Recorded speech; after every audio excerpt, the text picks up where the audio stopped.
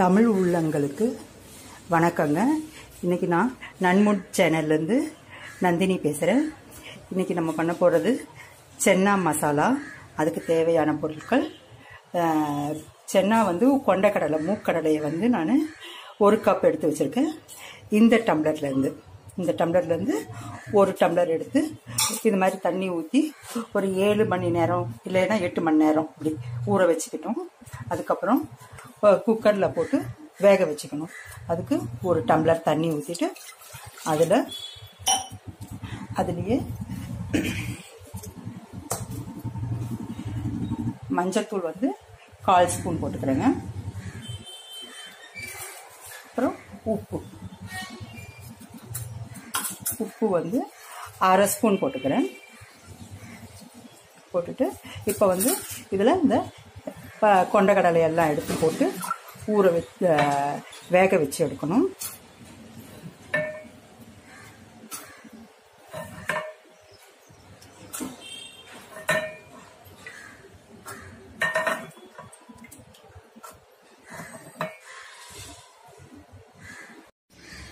குக்கரில் வச்சுட்டேங்க.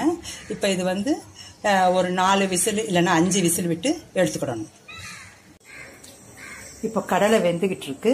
அதுக்குள்ளே நம்ம 2 வெங்காயம், 2 தக்காளி, இது கொஞ்சமாக பூண்டு பல், அப்புறம் இது இஞ்சி, அப்புறம் இது முந்திரி பருப்பு கொஞ்சம், அப்புறம் தேங்காய் கொஞ்சம் எடுத்திருக்கேன். இது கெசகசா, அதுவும் ஒரு 1/2 ஸ்பூன் போல் எடுத்திருக்கேன். இப்போ இதெல்லாம் வதக்கிட்டு மிக்சியில் போட்டு அரைச்சி எடுத்துக்கணும். வெங்காயம்லாம் அரிஞ்சிட்டேங்க, வெங்காயம் தக்காளி எல்லாம். இப்போ ஒரு தவாவில் சும்மா 2 ஸ்பூன் எண்ணெய் ஊற்றிக்கிட்டு 2 ஸ்பூன் எண்ணெய் ஊற்றிருக்கேன். இவ்வளவு எண்ணெய் ஊற்றிருக்கேன்.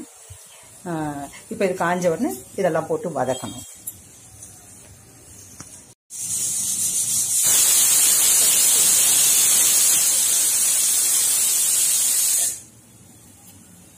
இப்போ ஃபஸ்ட்டு வெங்காயம் எடுத்து போட்டுக்கலாம்.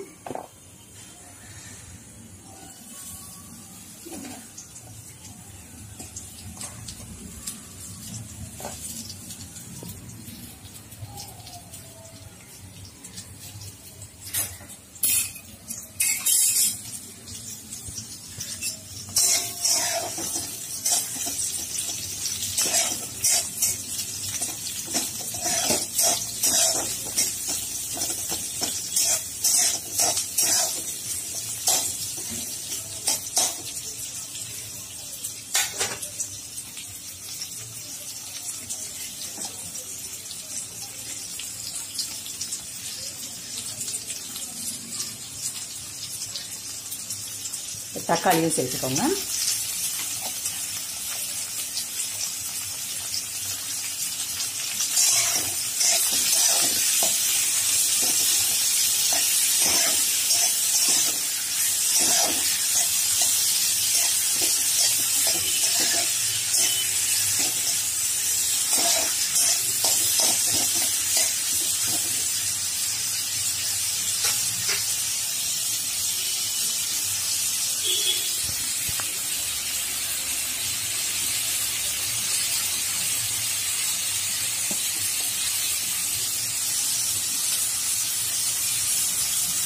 இப்போ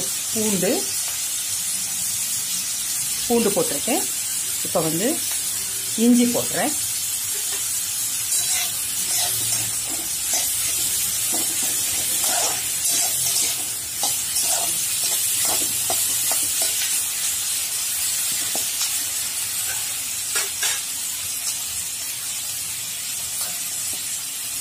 இப்போ தேங்காயும் சேர்த்துக்கிறேன்.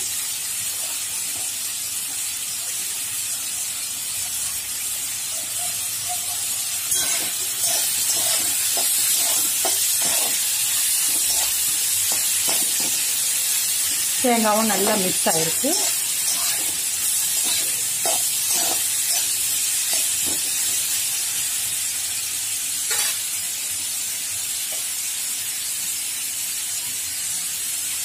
இப்போ முந்திரி பருப்பு சேர்த்துக்கிறேன். அப்புறம் இது கெசகசாவும் சேர்த்துக்கேன்.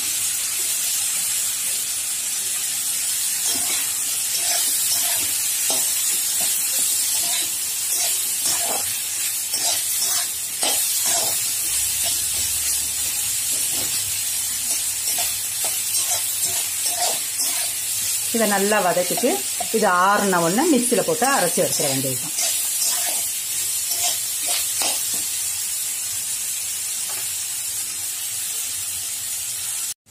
வதங்கிடுச்சிங்க. இப்போ வந்து இது ஆறுற வரைக்கும் கொஞ்சம் ரூம் டெம்பரேச்சருக்கு வந்த பிறகு அப்புறம் நம்ம மிக்சியில் போட்டு அரைச்சிடலாம்.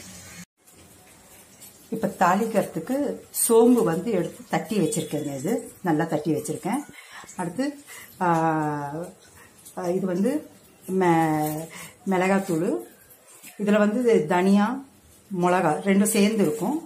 இது வந்து தனி மிளகாத்தூள், இது வந்து காஷ்மீர் மிளகாத்தூள், இது வந்து கரம் மசாலா எடுத்திருக்கேன். இப்போது எண்ணெய் போட்டு ஊற்றிருக்கேன். எண்ணெய் காஞ்சிருச்சு. இப்போ நான் தட்டி வச்சிருக்க அந்த சோம்பை வந்து நான் உள்ள சேர்த்துடுறேன்.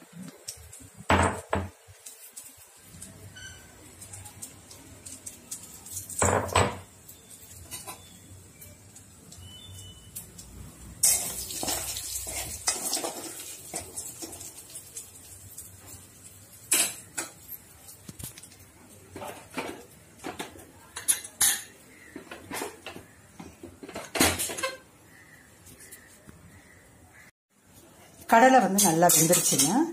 பாருங்கள், உங்கள் முன்னாடி எடுத்து நசுக்கி காட்டுறேன். இது பாருங்கள், நல்லா இப்படி பண்ணோம்னா நல்லா வெந்துருச்சு. இப்போ வந்து இதெல்லாம் போட்டுட்டு இப்போ இதெல்லாத்தையும் நான் உள்ளே சேர்த்துடுறேன்.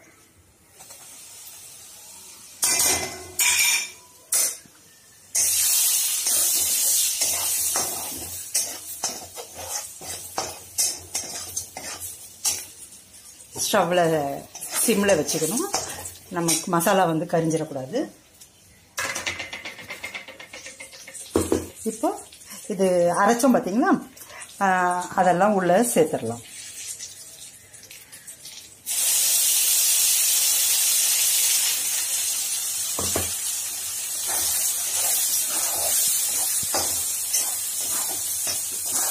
நல்லா மசாலா வாசனை நல்லா வருதுங்க.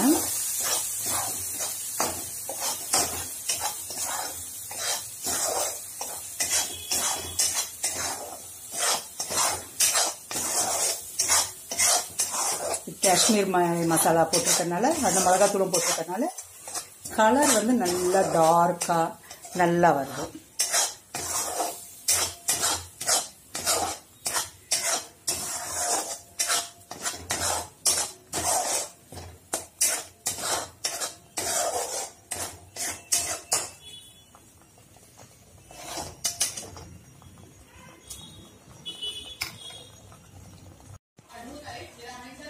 மசாலா வந்து நல்லா வதங்கிடுச்சுங்க. இப்போ வந்து நம்ம வேக வச்சிருக்கோம் பார்த்தீங்கன்னா கடலை, அதை உள்ளே சேர்த்துடலாம். அது தண்ணியோடையே சேர்த்துடலாங்க. அதில் கொஞ்சம் தண்ணி இருக்குது பாருங்கள், இவ்வளோ தண்ணி இருக்குது. ஒரு அரை கிளாஸ் அப்படி தான் இருக்கும். சேர்த்துடலாம். தேவைன்னா தண்ணி ஊற்றிக்கிடலாம். நான் கொஞ்சம் மிக்ஸி கூட கழுவி வச்சுருக்கேன், அந்த தண்ணியையும் ஊற்றிக்கிடலாம்.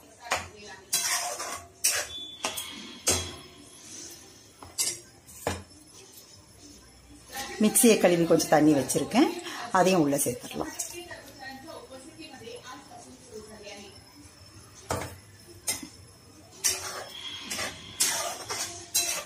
இப்போ உப்பு தான் கொஞ்சம் சேர்க்கணும். உப்பு பார்த்துக்கிட்டு, ஏன்னா நம்ம கடலையில் சேர்த்துருக்கோம், கடலை வேக வைக்கும்போது பார்த்துக்கிட்டு தேவைப்பட்டால் மட்டும் சேர்த்துவோம்.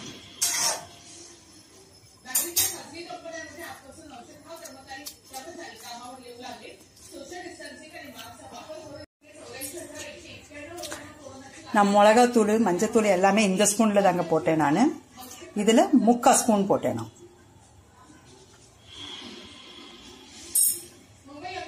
கஸ்தூரி மெத்தி எடுத்திருக்கேன்.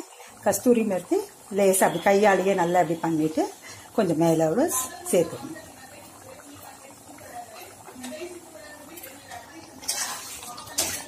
உப்பு நமக்கு தேவைக்கு ஏற்ற மாதிரி, நம்ம ருசிக்கு ஏற்ற மாதிரி கொஞ்சம் சேர்த்துக்கிடணும். நல்லா கொதிச்சிருச்சுங்க. இப்போ நான் கேஸ் ஆஃப் பண்ணிடுறேன். இப்போ இதை வந்து ஒரு பவுலுக்கு மாற்றிடலாம். அவ்வளோதாங்க, வேலை முடிஞ்சிருச்சு. உங்களுக்கு பிடிச்சிருந்தா நீங்கள் லைக் பண்ணுங்கள், ஷேர் பண்ணுங்கள், என்னுடைய சேனலை சப்ஸ்கிரைப் பண்ணுங்கள்.